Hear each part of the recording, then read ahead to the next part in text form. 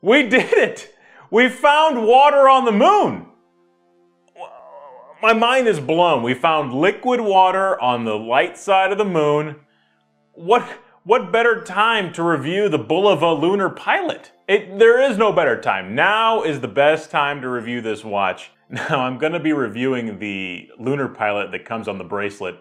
I've had the one that comes on the leather strap and the nylon strap, but I opted to go with the bracelet version because I wear most of my watches on bracelets, and you can't buy the bracelet for those watches. The lug holes are drilled differently, so you're not going to be able just to buy an aftermarket Bulova strap. I guess not an aftermarket Bulova strap, but you're not be able to buy a Bulova strap and put it into the watch. Really odd story when it comes to the Bulova. So the story goes, you guys have heard it. Commander David Scott was on the Apollo 15 mission, and his Omega Speedmaster, the Omega Speedmasters that they give to every single astronaut during the Apollo missions, the crystal popped off. Now, it was an acrylic crystal, so they're probably more prone to that type of thing, but like, how did the conversation go? You know, he gets on the phone like, this is Commander David Scott. Hi. No, I know you guys have given me your spiel on Bulova before, but no, I already told you guys how much? Well, what am I gonna say? Tell them that the crystal popped off? They're gonna buy that? I mean, that's a lot of money.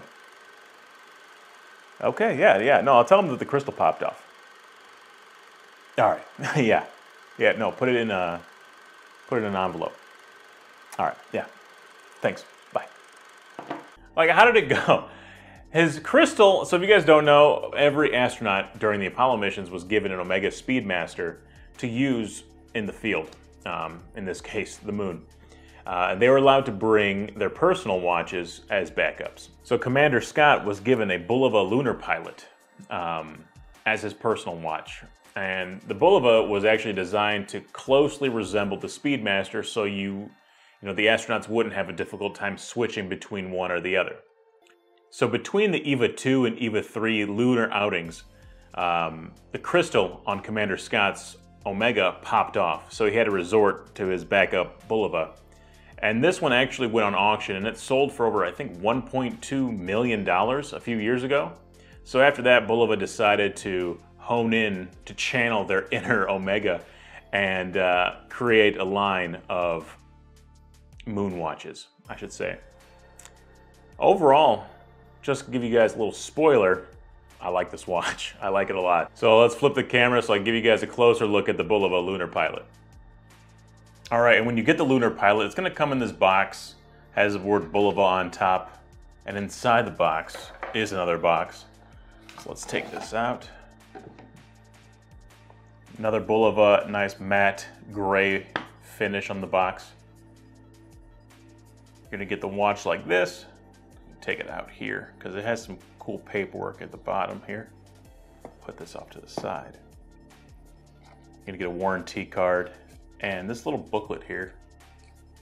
And it's gonna go through all the Apollo 15 mission, everything leading up to it. It's a nice, cool little booklet.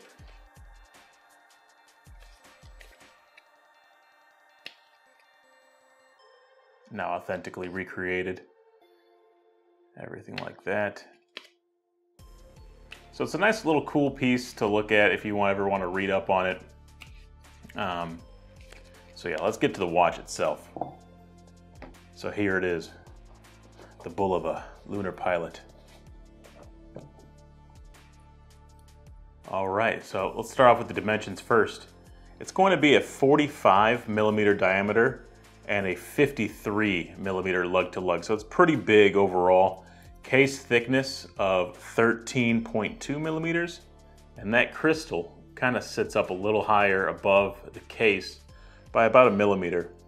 It's got a lug width of 20mm, and the bracelet doesn't taper at all. It stays 20 throughout the length of the bracelet.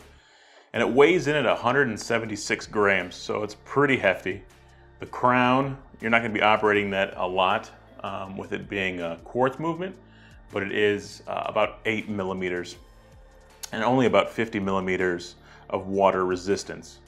So, you know, you don't want to get this thing too wet. I mean, I'm on the fence on whether or not water resistance plays that big of a role. Like, I'm not going to worry about a splash on my wrist or anything like that, but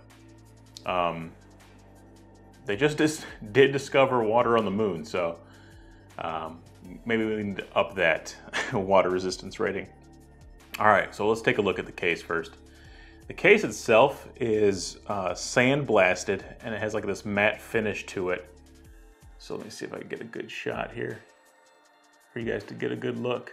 So you can see the difference between the case and even up here. That looks to be brushed, and then the bracelet is brushed here. So you can see the kind of contrasting material, or not material, but the contrasting finish between the brush of the bracelet and the bead blast of the case itself. Offers a really good like tool watch aesthetic, which, I mean, this is a moon watch, so it's pretty good. You know, it fits the aesthetic pretty well. They do have brushed pushers here, so it kind of offers like a little bit of contrast and material shape. The crown is signed with the Bulova tuning fork logo. So I just gave this little bath, so it might have some residue left on there. Push-pull crown, so there's the first position where you can adjust the date.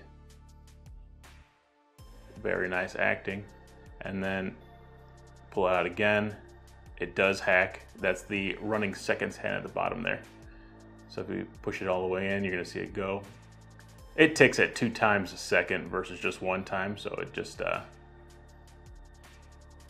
guess it's to indicate the high performance quartz.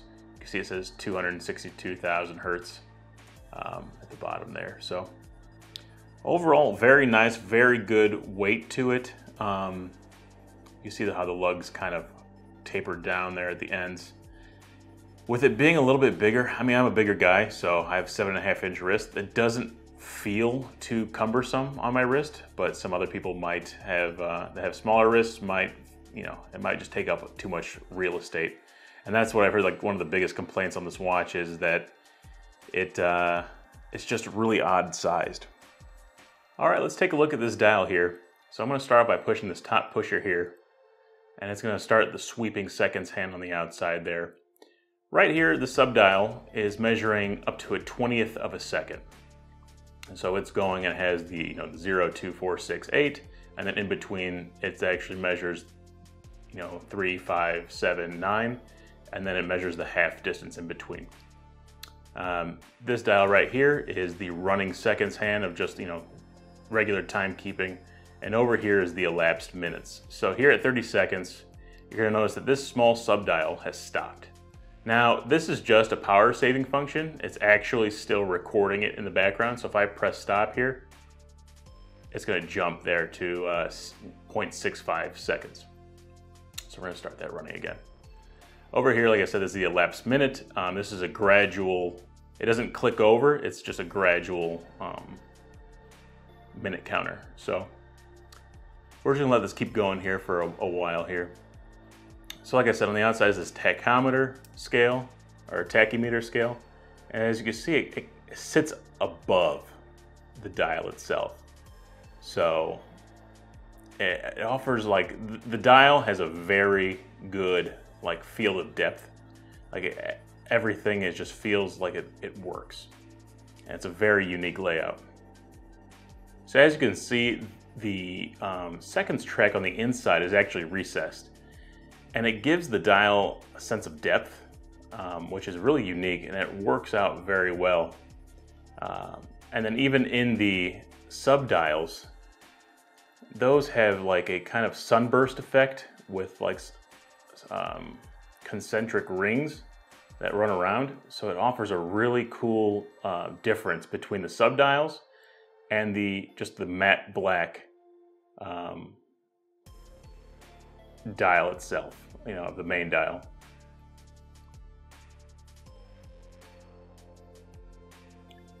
So it's just a really cool way it plays with the light. It offers a really cool depth. All right, so let's go ahead and stop this here. We'll stop the chronograph. And while that one stops, this one is going to reset. So I want you to watch these dials here. This one is going to snap back, and this second is going to slowly reset, and this one also will slowly reset here. So let's push this in.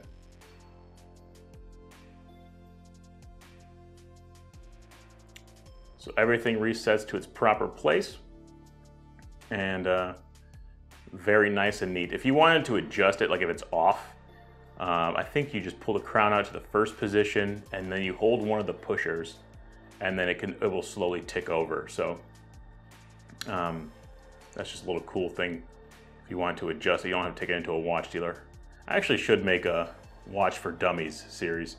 I think that would work out pretty well. Let's see what else we have here. We have baton style indices here, and then at the 3, 6, and 9 we have these half batons. So they don't really interfere with the subdials. You're not cutting those off. It actually looks very nice here. And then at the top we have the double thick baton style, or I guess double wide baton.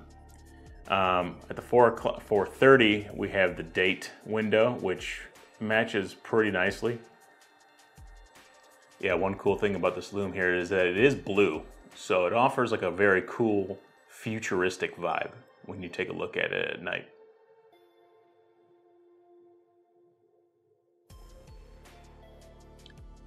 All right, moving on to the bracelet itself.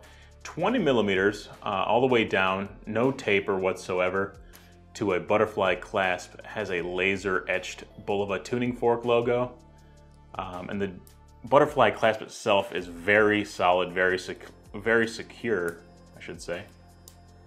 Has half links, full links. I took out, I think, the half links on this, but it does offer half links. Push pin style. So you might not get the exact fit that you want. There are no micro adjusts, but for me, I find that it works out pretty well. And so just something of note when it comes to the bracelet, I've owned 2 Lunar Pilots. I've owned the one with the leather and nylon strap, and I've owned this one. And you cannot, the lug holes that are drilled into the lugs for the bracelet itself to work are drilled in different positions. So the metal bracelet here, if you're looking just to buy a metal bracelet and put it on the leather version, it's not gonna fit. They don't offer a metal band for that. So that's why I had to sell that and buy the metal version. Because I prefer on the bracelet. So, all right, so let's take a look at that case back here. So we have a screw-in case back. Here we can see it says high performance quartz, sapphire glass, stainless steel, water resist up to 50 meters. The Bulova tuning fork here, Apollo 15, the dates that the mission took place. EVA 3 was the mission that actually this watch went to the surface of the moon. And then here's the location where the astronauts landed back on Earth. Here we can see, so it doesn't have drilled lug holes. So here's the areas where you can take the band off, here and here.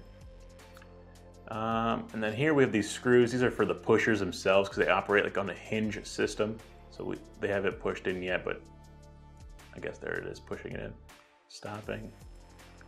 But so that's how they hold the pushers on. So it's a very nice, crisp, clean case back here. It shows you exactly what you want to see. Very commemorative, very cool to see. So here it is on my 7.5-inch wrist.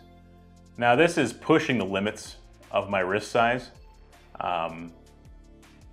Maybe 2 millimeters smaller would be the most ideal, maybe 42, 43 millimeter. But it doesn't look too bad like this. Let me just bring in a second watch here. Let's see what I can get here.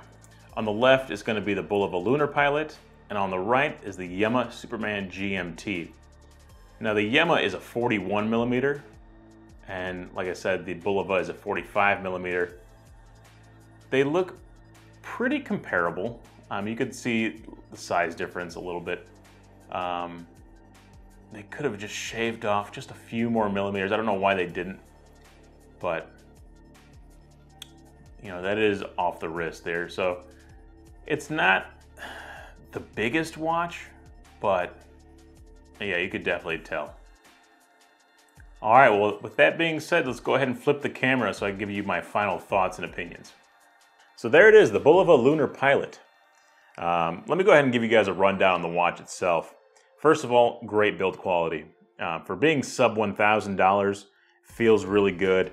The clasp, very solid. The pushers feel good. The sweeping function's good. The chronograph is good. Everything else, for being like a quartz chronograph, it's pretty much the best you can get. When it comes to the look itself, it's a nice, I don't know, you can't probably see it there, but the crispness of the dial and of the numerals really pop. Just having different layers of the dial itself, so you have like that main dial, you have the tachymeter scale above it, the seconds track recessed below it, and even the change of the texture on the subdials looks very neat. Matching date window. It pulls everything together. It looks like it should. Nothing looks out of place. Has a great history. Obviously the only other watch aside from the Speedmaster to be on the moon. It's a good alternative to the Speedmaster because you still have that history with it being on the moon. Like no other watch can say that aside from the Speedmaster. So you're going to save a lot of money buying this watch that actually has the same history as the Speedmaster. The movement itself is amazing. Plus or minus 10 seconds a year. Very good. I don't know if there's, I think that's probably the most accurate quartz watch there is, aside from there being one that gets a radio signal. All right, let's move on to the cons now. So first con, it's gonna be the size. For me, it fits fine, but I have a 7.5-inch wrist. So if you're around that size, then you're gonna be good to go. If you have anything lower, it might be a little bit more difficult to justify buying it. Speedmaster reduced, you know, something like 39.5 millimeter probably would work better, but they need to shrink this down a little bit just to make it more accessible to other people. Because even at 45 millimeters, it is pushing my limits. And then when it comes to the case finishing, that's like a brushed, not necessarily brushed, I should say, a brushed band meeting right up against a bead blasted case. It kind of looks off. It doesn't look like it flows together. So that's one negative. While the band does match the crown and the pushers, there's just not enough there. They need to either add some sort of bead blasting on the center link or on the outside links, something to bring it in. It looks a little bit off when you're looking at it. The only other negative is if you wanted to do the one with the metal bracelet, you're gonna have to buy that version of the watch. You cannot buy the metal bracelet with the commemorative nylon strap and leather option, which kind of sucks. It's just the way that the lug holes are drilled that's not gonna fit perfectly. Now you can put an aftermarket band on there, but I like the look of having it butt up right against there. So I'm gonna try something a little bit different here. And it's not necessarily what I recommend buying the watch, is what I would recommend buying it for. So I bought this watch for $315 on Amazon. That's probably the cheapest I've seen it, at least on the metal strap. On eBay, you could find a used one for about 300 bucks. Brand new, I've seen these go all the way up to like 500. If you're looking at, I think a fair price would be if you're looking at somewhere around $350 to $450, you're not gonna be disappointed in the purchase. As long as you know that it may be slightly too big. But aside from that, I would probably spend something around there, about $350, $450. I got a deal at $315, but you could find them on eBay used for about $300, $330, somewhere around there. All right, so that's it, the Bulova Lunar Pilot. Go ahead and leave a comment below. Let me know what your favorite part of the watch is or what your favorite space watch is. And go ahead, share this video, subscribe. And I'm gonna pop up 2 videos here. 2 videos. It's gonna be, I don't know, my video, my buddy's video, switching it up a little bit. Subscribe button in the middle. I'll catch you guys later.